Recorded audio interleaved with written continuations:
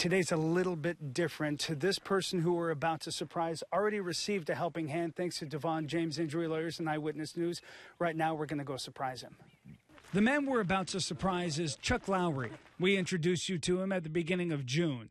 The Great Plains United Methodist Disaster Response Team helped a lot of people who had their homes damaged in the 2016 Mulvane flood. Lowry was the last one.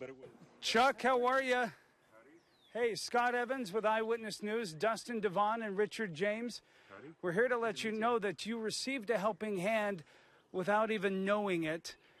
Great Plains was able to provide you some great relief, but you maxed out the amount of money you were able to do, and so Dustin, DeVaughn, and Richard James actually covered the rest of it, and they wanted to come down and meet you today. Very nice to meet you, Chuck. We're very excited to help you get back in your house. Yeah,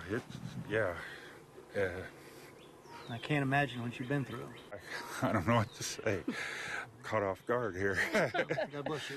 The big expense for crews was finding a way to secure Lowry's cinder block basement. The flooding pushed in the walls. If it was not repaired, the home would have collapsed on itself. We were in a position where we were going to have to move. I mean, there just wasn't any way around it because of the fact the walls were going to be coming in. He took us down into the basement to show us what was done. So everything's structurally sound now? Yeah. Good. Oh, good. So that it's not going anywhere, not going to push in and cave in.